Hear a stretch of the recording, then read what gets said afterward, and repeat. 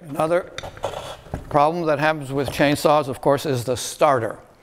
The starters are always manual. You yank on these things and they spin the motor. So I just yank on it like that, it spins the motor, and whoops, doesn't go back. Darn. So if you find yourself with a starter cord that does not go back in, it's because the spring has broken. And this is a typical spring of older chainsaws. It's like the spring in a watch. So you take this off. It takes very few tools to fix a chainsaw. A screwdriver is one of them. Fingers are another. So on this saw, the starter comes right off in 10 seconds. You have it here in your hand. And it could be that the cord broke and it's just here in the air. The reason that it broke, of course, is again, what? Your fault, right? It broke because when you pulled it all the way and the knot at the end of the rope got cinched against a metal edge. So every time you do that, you cut the cord a little bit more and then it flies off into the air. So first time you buy the chainsaw, pull it slowly all the way and then never pull it that far again. The saw does not benefit from long pulls, so short pulls. The other thing that I see people doing, very insensitive, is that they yank the cord. This kind of thing. The centrifugal force of that turning sends some teeth into a drum that grab it to turn the motor. So if you yank it, they gouge into it. Or the pawls that hold the teeth that go in get bent. So you're ruining the starter. So you should always pull gently until you feel the hole and then pull the rest of the way. So you get it to engage and then pull, engage and then pull. And that will save the starter. The spring is quite a challenge to replace. So you'd like the spring not to fall apart. What makes a spring fall apart is moisture. If water gets into the starter area, this steel of a spring is not protected by paint. And so the slightest bit of pitting on it will make it crack there. And getting a spring back into place is a real challenge. I get this thing in about 3/4 of the way and it shoots up into the air and I have to start all over again. So at the dealer, you would say, I'd like to know how the spring is. And modern springs often today come in a plastic cartridge. So you just have the cartridge and you drop it in and you're all set. So then what you do is you simply wind up the starter. Use your thumb to keep it from bouncing back. Get it all the way up. And then you push the string back through the hole. Make a new knot. Hook it into the starter. And then take your thumbs off and let it go. And the spring will wind the cord all the way back into place. So this happened to me a dozen times over the years. Right there in the woods. It just takes 2 minutes to get the cord back and running. All right, so we've taken care of the cord, we've taken care of the spark plug, we've mixed fuel, and let's say that the thing still won't start. To get the saw to start, there is a trigger that gives more or less fuel, and there's also a choke. Now, when the little rubber diaphragm in the motor is moving back and forth a 1/16 of an inch, every time it moves a 1/16, it sucks fuel up that line that we looked at. So on this saw, I have to pull this thing 16 times before the fuel makes it from the tank all the way to the carburetor. Once it's there, though, for the rest of the day, it starts on the first pull. So every saw has a certain pumping that has to take place. I'd recommend that you buy a saw that has a little plunger on the front, a little bubble that you hit with your thumb, and that will pump gasoline into the carburetor. It'll make it much more likely to start. Modern saws also have this wonderful thing. When a piston is pushing into place, it's compressing air and fuel. And that compression is quite a lot of pressure. So it gets pretty hard to pull the starter. So modern saws have a decompression button. This is a button that simply lets that pressure get released until the engine fires.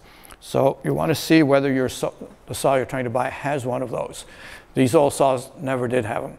So you need to have quite a bit of muscle, and you also had to have your foot on it, because if your foot wasn't on it and you pulled, it just yanked the saw up into the air. So that was an uncomfortable thing to have to put up with. So decompression button is certainly something to look for in a new saw. So we've eliminated what's on the outside of the saw, and it's still not running. So now what we need to do is go into the carburetor. So we get in there, take off the cover, take off the filter, take off the 2 screws that hold the carburetor in place. And these saws have been copying each other for so long that they're fairly comparable. Even different brands will be pretty much the same. So down go those 2 bolts. There is the trigger that moves the throttle is usually a slightly bent rod. So all you need to do is unbend it, just give it a little twist, and free it. The choke is also a rod, often with a cotter pin on it. You take the cotter pin off, and you always do this in the woods where there are lots of leaves and the wind's blowing and raining and whatever. Put it there where it won't fall off and get lost. And then the only thing left that's holding it is the line that goes back to the carburetor. So you pop that off, and here's the carburetor. Carburetors are basically a sandwich. Think of a ham sandwich, a piece of bread on one side, piece of bread on the other, and ham in the middle. So we want to go to the bottom of the carburetor. That's where the fuel came in. So we turn this thing upside down so that we're looking at the bottom, and we will take off. Often they will have a final filter. So there's this little filter here.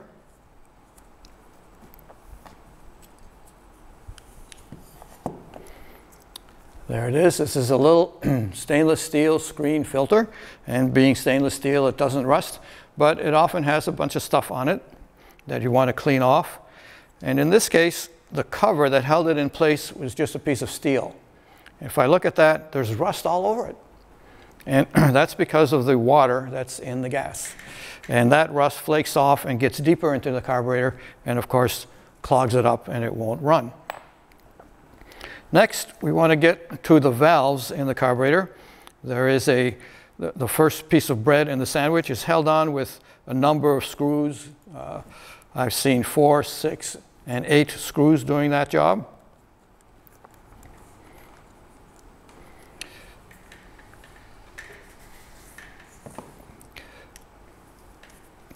One of the experiences I had way back when I was up in Quebec cutting pulpwood. These are 4-foot log pieces of wood, and I was in the Laurentians near some kind of ski resort where the Americans came up to ski, and I was cutting all day long with my bucking saw. It's just a hand saw back and forth. It was nice, beautiful, quiet, and I enjoyed that very much. And this guy comes skiing along, and he's lost. And he says, "What you doing?" And I said in my French accent, "Well, I am cutting the wood." And he said, "Boy, that looks like really hard work. Why don't you go see my brother down in Portland, Maine? He's got this store where he sells a much better saw than that." So I thought about it for a couple months, and then got on the train and went to Portland and bought this saw.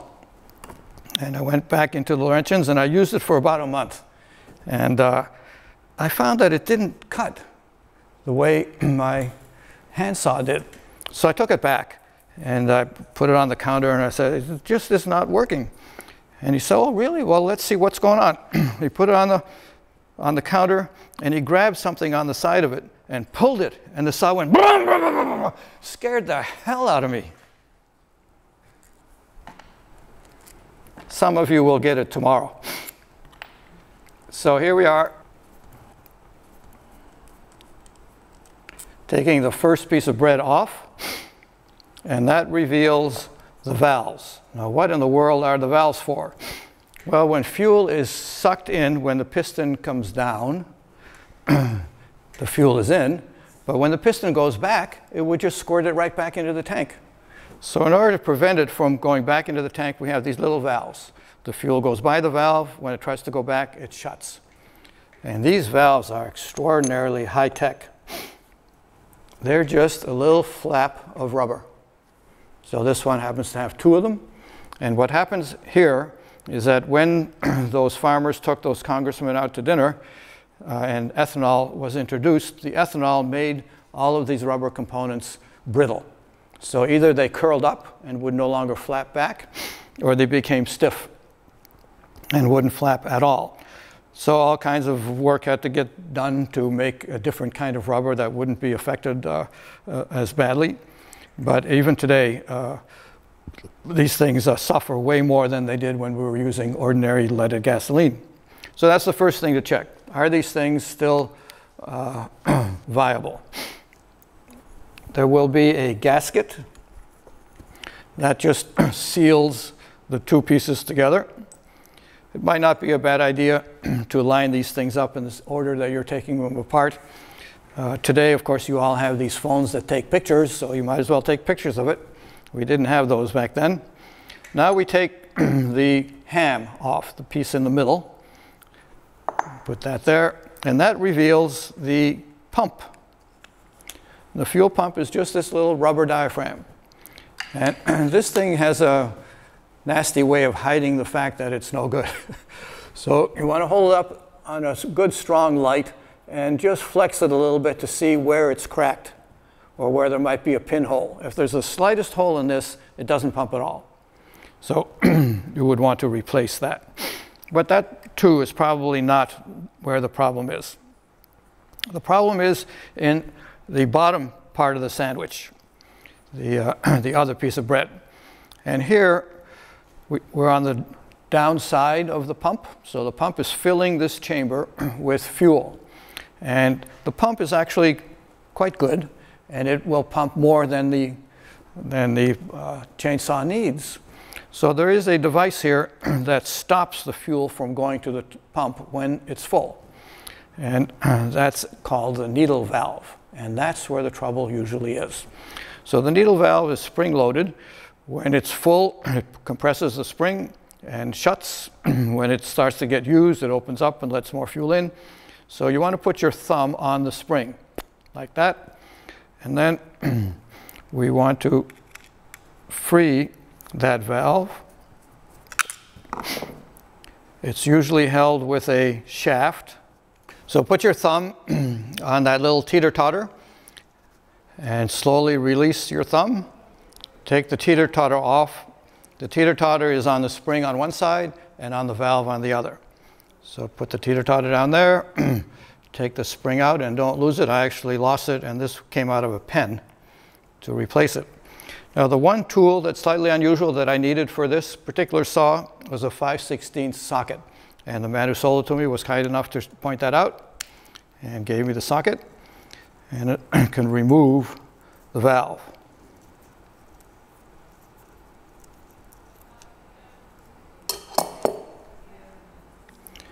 So the valve is actually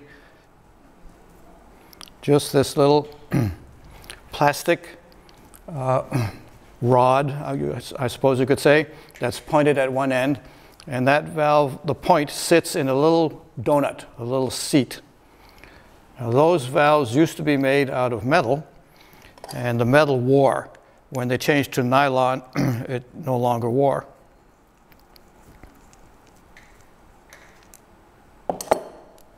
So the valve seat is always made out of brass so that no spark can take place. And it's just this brass thing that the valve sits in, like that. And the donut is here in the bottom.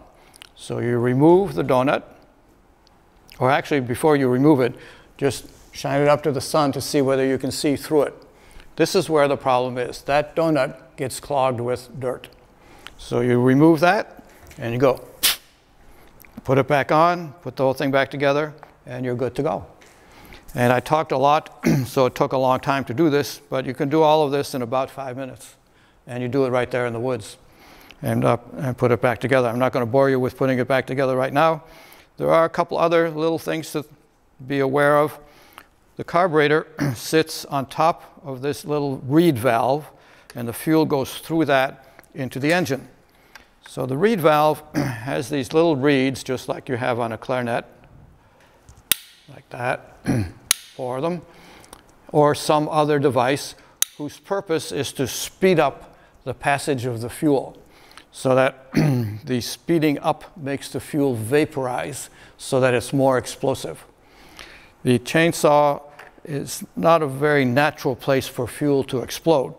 When the fuel comes into the carburetor on this side, then explodes and comes out the other side, the fuel that comes in has been slightly vaporized by this system here, but it hits a cold cylinder. So it might recondense in the cylinder. So it's not unusual for a chainsaw to flood, so because the gasoline is not exploding. And the colder the chainsaw is, the more likely it is to flood. So having it warm in the winter before you take it out into the woods is not a bad idea. When you do finally get the chainsaw started, first thing it will do, of course, is stall. So you're going to be holding the trigger that gives fuel, and you're also going to be holding the choke that prevents air from coming in. If you prevent air from coming in, more fuel comes in. So at the beginning, engines like a lot of fuel and less air, because air cools things down. So what's happening is that the air and fuel are exploding in here, and they're beginning to warm this up. So when you start it, first time it runs for a second. Then you pull it again, and it might run for 4 or 5 seconds. It might take 4 or 5 pulls before it's finally sort of running. Then you slowly let go of the trigger, and what you hope is that it will sit there and go put, put, put, put, put. But of course, it rarely does that. So you're going to pull the trigger a little bit to have it run. And now you're looking for 3 important screws. And that chainsaw should present those screws to you so that they're really obvious. And most modern chainsaws don't. They're just incredibly difficult to get to. But this is a professional saw, and the screws are right here. 1, 2, 3. And they have a screw head that a screwdriver fits. So modern chainsaws will have these things buried somewhere, and they'll have a special tools that's proprietary, and only theirs works. And of course, you lose that right away, and then you can't do the adjustment. Every day that you use a chainsaw, you need to tune it, because they're totally dependent on the amount of oxygen that is in this cubic foot of air. I suppose some of you know that in a cubic foot of air, there's almost no oxygen. It's other stuff, nitrogen and carbon dioxide and so on. So the density of oxygen is very low. And as we burn down all the forests in the world, the ratio of oxygen is dropping dramatically. There's less and less. And one of the problems with our pandemic today is just that. There's less oxygen in the air. So these little screws will say low, high, and idle. So you go to the idle and screw it in, and all that does is push the gas pedal down a little bit. So you let it go, keep screwing it until the saw will actually run. At that point, it's going put, put, put, put, put, put, put, put, but it's not tuned for today. So we're going to go to the low screw, and we're going to turn that screw one way or the other, it doesn't matter. If the saw starts to slow down, you're going the wrong way. So turn it the other way. So the saw will go, as soon as it starts to slow down again, you've gone too far, go back. So you go to where it's going the fastest. So now it's sitting there running really well, so well that the chain is moving. And you don't want the chain to be moving, so now you go back to the idle screw and back it off until it's running without the chain moving. So you now have a saw that is going to be a joy to use that whole afternoon. You'll be able to let go of the trigger and it'll just idle. And then you pull the trigger and it immediately accelerates. If when you pull the trigger it dies for a second, instead of then you have screwed it a little bit too far. So screw it slightly back so that the second you pull the trigger it immediately accelerates. Then we have the high screw, and this is the right mixture of air to fuel at full power. And the way I do this is that I take the saw and I set it into a log, pull the trigger all the way, and it's sawing. So this thing is madly moving around, and somehow I get my screwdriver onto that screw, and I move it back and forth. And what I'm looking for there is the highest pitch scream I can get. If I'm getting a Harley-Davidson rumble, brrr, that's awful. That is no power whatsoever. You want it to scream like a banshee. So just go back and forth until you get that scream. And that whole process takes about 30 seconds.